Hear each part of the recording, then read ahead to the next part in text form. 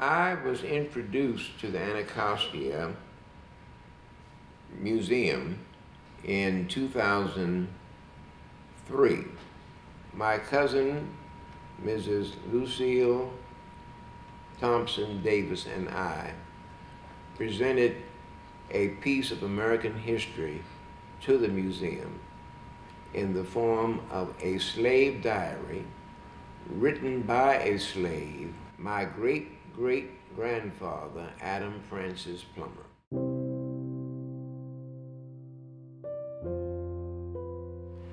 Adam Plummer was 22 years old, and on May 30th, 1841, when he was married to Emily Saunders, he took a ledger book that he had found in the storehouse at Riversdale, had never been used, and he made his first entry in that book saying, on this 30th day of May, 1841, I was married to Emily Saunders, daughter of Richard Saunders of Three Sisters Plantation.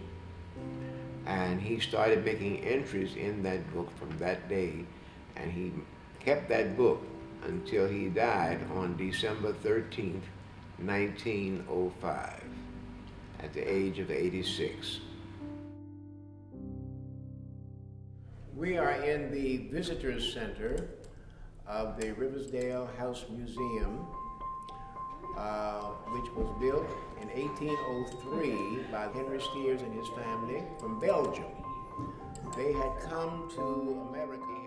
He and Emily had 9 children, one of which died as a baby. 8 lived to their majority.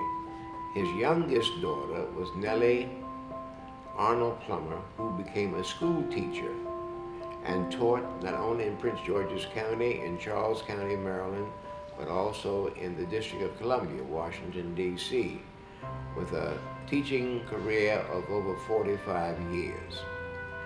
When her father died in 1905, she took her father's diary and began to read it and recall some of the stories that he had mentioned in his diary. And she went through and checked his spelling and corrected his spelling of words that he had misspelled. She also used the margins in the diary to write anecdotes about things that he had talked about on that particular page and bring some life to those stories that he was telling. In 1927, she finished writing her own book based on her father's diary, which she named Out of the Depths, or The Triumph of the Cross. She mortgaged the Plummer property to $1,000 to pay for the publishing of that book. And when that book was published, she made sure that every member in the Plummer family had a copy in their home.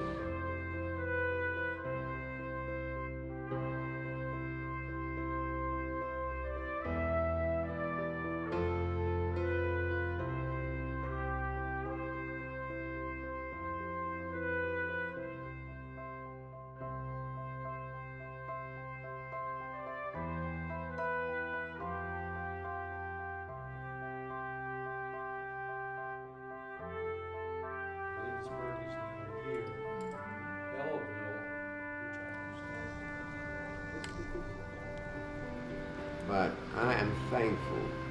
I have been reading and studying my family's history since I was 7 years old.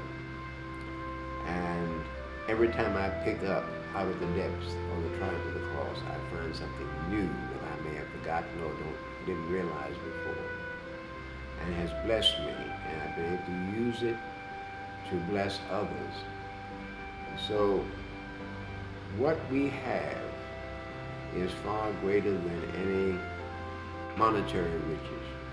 What we have is the fact and knowledge that this world is blessed by the records of a slave who had no idea what he was doing when he started writing his diary and the impact it would make on the world.